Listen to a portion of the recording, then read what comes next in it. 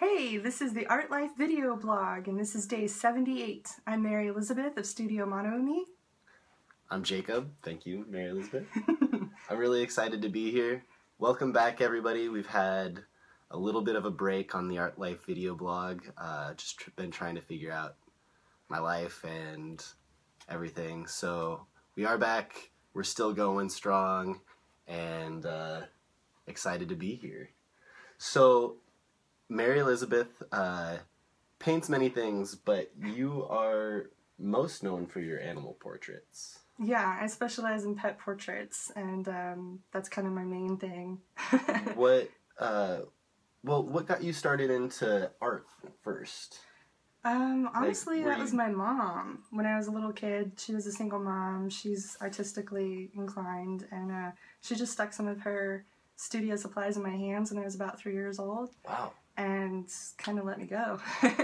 So, yeah. Was your mom a painter? She did lots of things. I think primarily her niche was illustration and pen and ink, but she always had everything available to me. Yeah. So.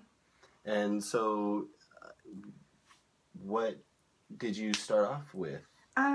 It's kind of funny because as a kid, did normal kid stuff, art for family, Right. sticker in your refrigerator.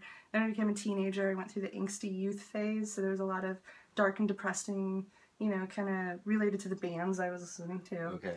And then as an adult, I was kind of aimless. But one thing that's been maintaining is I do something called fantasy lady paintings.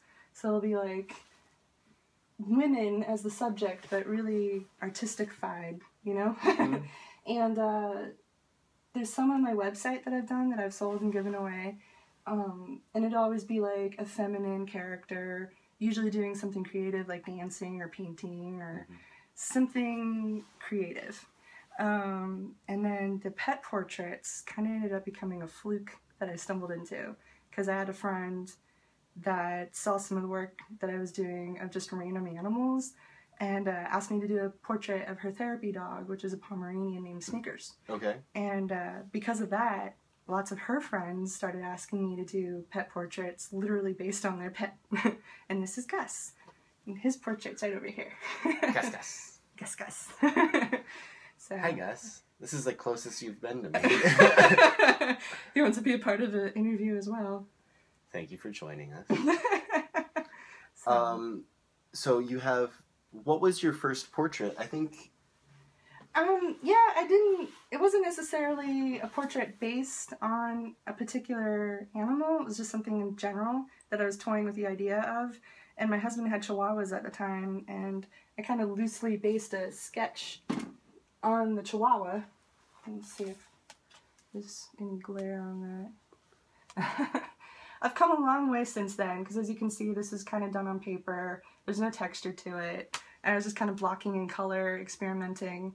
And then as I progressed and really focused on working from specific animals and photographs of a specific creature, that's when I started adding elements like texture. And I was kind of scared of it at first, so I was laying on paint thickly and just kind of like, oh, that would make sense.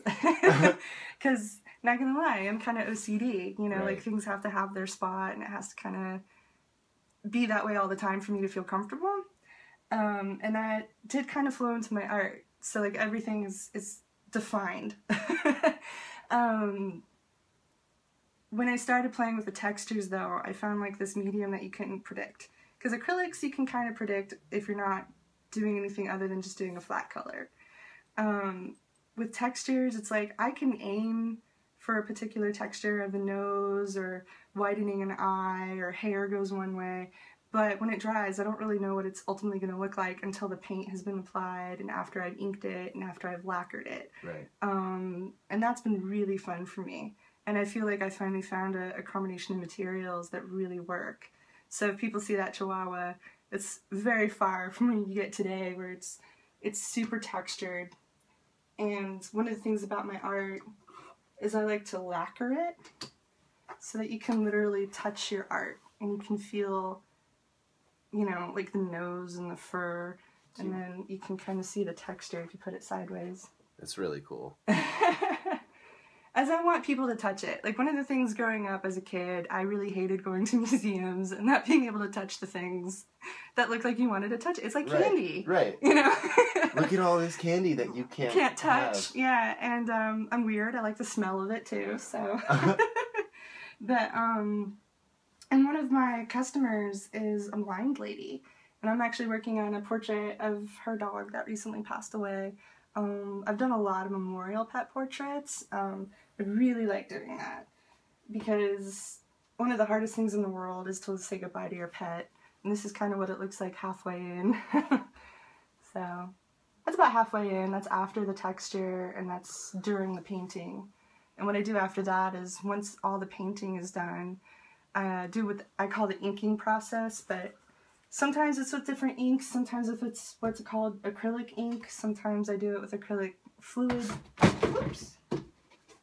Luckily nothing was wet. Oh man. It happens. Yeah. But, and then once all that is applied, I lacquer it. I just use spray lacquer. I found a brand I really liked, and I'll do like 3 or 4, sometimes 5 coats, and then it really dries out before I ship it to anybody or give it to anybody. Right. And what that does is that also protects it from the sunlight. It increases the longevity of the art, and then you can touch it. So, and that's like a big deal. Right. And really easy to clean too. You just take a damp cloth. And that's a big thing too. When you have original art, it gets dusty. You're in humid or dry environments. But with this stuff, it, you know, I really feel like the longevity of it. I have people that have had art from me, and it still looks as crisp as the day I gave it to them years ago. Right. So that's a big really deal. Rad. Yeah. So. You also do fan art. Sometimes, yeah. We're big nerds. My husband really got me into comics. And most recently, my friend Ashley in Phoenix, Arizona, commissioned me to do a Wonder Woman. And she is still drying out, but she is done. So, I don't know if you can pick that up on there. That's really cool. There's pictures on my Facebook and on my website.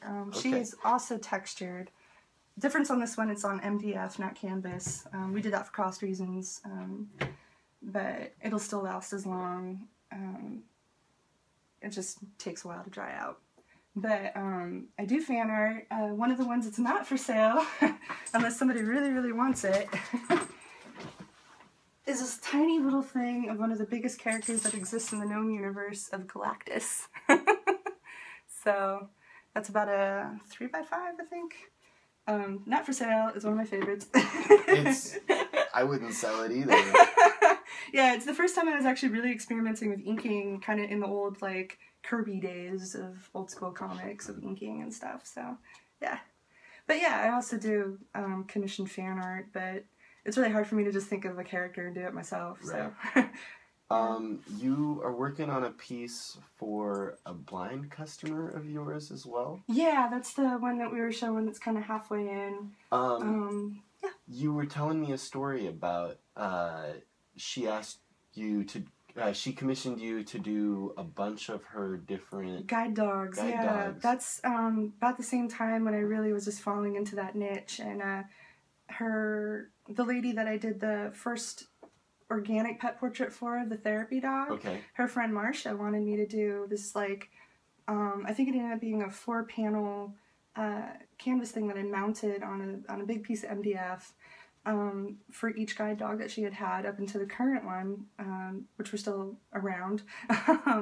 And, you know, I was getting a lot of compliments on my art, but the biggest compliment to date that I've ever received that really brought me to tears was that they had actually written to me and told me that she could tell which portrait was which dog based on the textures that I put in. And that just is like super confirmed that I was in the right direction, that I was doing the right thing, that I found my niche. It was, you know, just thinking about it kind of brings me misty eyes, you know. So, yeah, I'm actually it's the same lady. Her